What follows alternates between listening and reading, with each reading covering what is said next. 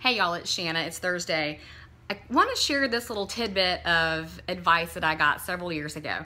And I keep making videos and they just are getting a little too personal, more than I want to share. Okay, so believe it or not, y'all, there are things that I keep to myself that I don't share all over social media.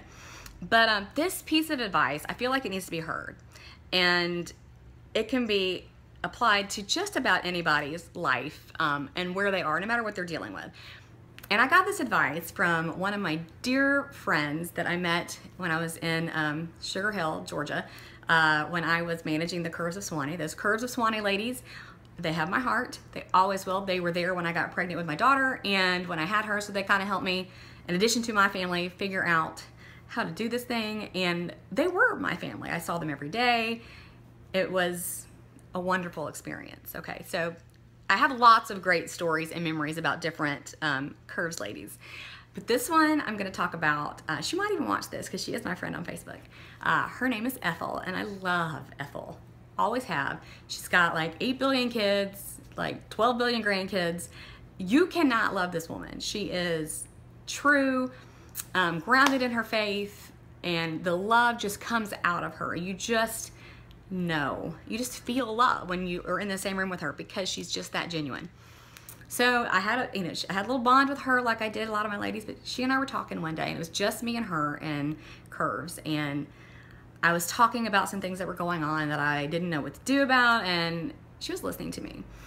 And I don't want to go into my personal stuff, but I'm going to tell you what advice she gave me, and I think a lot of you will resonate. This will resonate with you. She said to me, Shana, God has a plan. God is right. But God did not make you stupid. God gave you a brain, and you know what to do. And y'all, that right there was so impactful for me because, you know, we all struggle with what we know is right, but then applying that to our current situation and what we continue to do.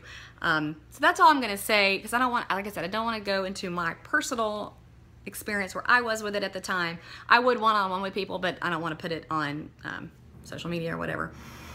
But that piece of advice from Miss Ethel was, I mean, I can picture it plain as day.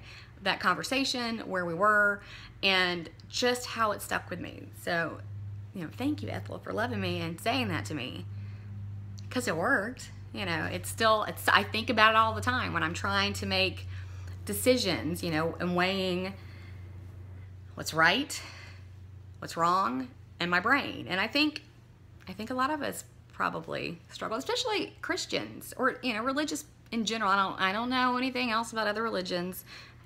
I don't know a lot about that.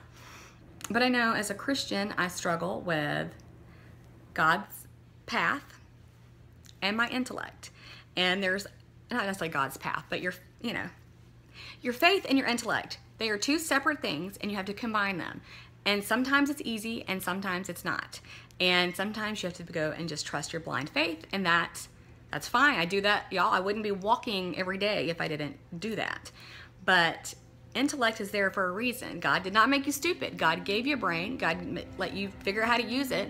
So use it so you can continue on the path He wants you on. So that's what I want to say today. I got a little more religious than I tend to get. And actually, it's probably going to surprise people. People are apparently surprised that I am a believer, which is funny to me, but you know, whatever.